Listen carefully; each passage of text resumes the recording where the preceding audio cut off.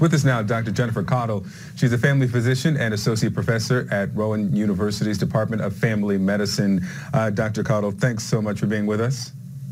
Thank you. So understandably, there are a lot of people who are feeling pretty melancholy this Easter that they're not able to continue their traditions. So the question is, when can people go back to those? You can go back to packing a church or a school or a football stadium or a restaurant for brunch before there is a vaccine? Well, first of all, we are all looking forward to the time when we can pack churches and pack stadiums and going back to having brunch. And I know you're right, Victor, that this is a really hard time for pretty much all of us.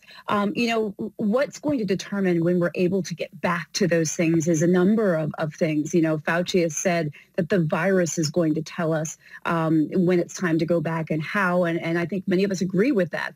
We're looking into many things such as antibody testing. Obviously, we're looking into treatments and vaccines, which are on the horizon, but also we still need more testing for the virus in general. All of those sort of elements interplaying are going to eventually tell us when and how we can get back. So we're in a little bit of a wait and see pattern right now, but we're certainly hopeful that we can do that as soon as it's certainly safe to do it. And before we get to the viewer questions, Dr. Caudle, let me ask you about this testing that is so crucial. I mean, there's several kinds of testing. You have the swab, which will tell you right now if you have COVID-19, but there's also the antibody testing, and that seems to be quite critical in determining, when you could start lifting social distancing measures and the like. Well, that's right, because, the antibody testing for those who are listening, and I know this word has been thrown out a lot over the last few days, but the idea is when we test for antibodies to the virus, we're basically testing to see if you've been exposed to it, been infected with the virus, maybe haven't known that, and you have some sort of protection against that.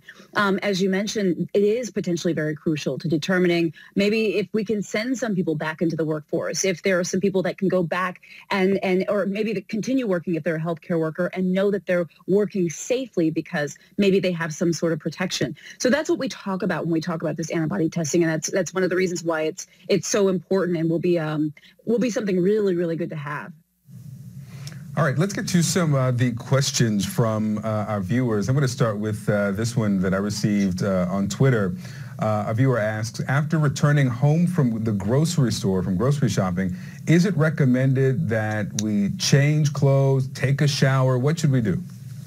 Yeah, actually, I saw that question on Twitter, response to your question about the coronavirus questions. This is a common question that people are asking. So we know that coronavirus is primarily spread by person-to-person contact and the spread of respiratory droplets. We also know that we can get the virus by touching an object with the virus on it and then maybe touching our face, et cetera, and getting infected that way. Those are the primary ways of spread. Now, theoretically, is it possible to get coronavirus on your clothing? Yeah, theoretically it is. We do not think that's a likely form of spread, but just to be on the safe side, something I do is when I come in from outside, I have my outside and my inside clothes.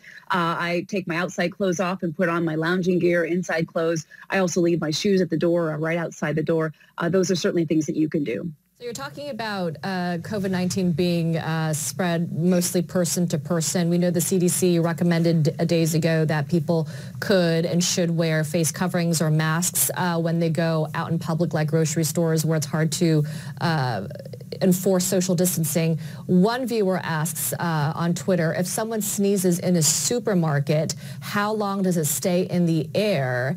And would a cloth mask help reduce getting it? Yeah, that's a really interesting question. Well, sneezes, believe it or not, sneezes can be quite forceful and can really sort of expunge and expel a lot of air and respiratory droplets and things like that at a very, very high rate. It's not possible to say exactly how fast the particles coming out of a sneeze go. It's going to be different for every person. But that brings me back to the point of the mask, which that viewer also asked about. It's one of the reasons why masks are very important. And we have to remember that the recommendation to wear cloth masks, which is our recommendation now, is really to protect other people from us.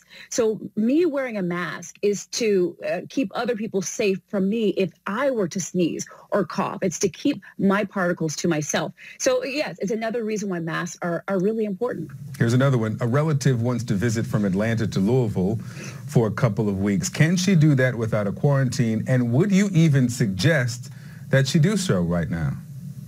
No travel. No travel right now at all. I'm going to say a big no to that one.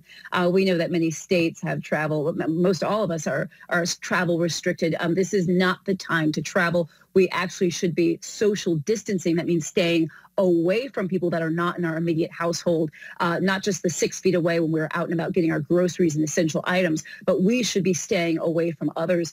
This is not the time to travel. And another question that I had actually for you as well, can someone who recovered from COVID-19 be reinfected? Oh, that's a great question. So we do believe at this point that once you get COVID-19 and you recover from it, that you will likely have some immunity. That means you'll be protected likely from getting it again. Now, how much immunity you're going to have and for how long, we just don't know that yet. And I always have to say that the information really with this condition is evolving. So we have a lot to learn. But, we don't think it's going to be likely that you get reinfected. But again, for how long and how much immunity you have, those are things that are still really up in the air. It's like we don't know enough about immunity when it comes to this disease. Appreciate you joining us, Dr. Jennifer Caudle. Thank you very much. Thank you.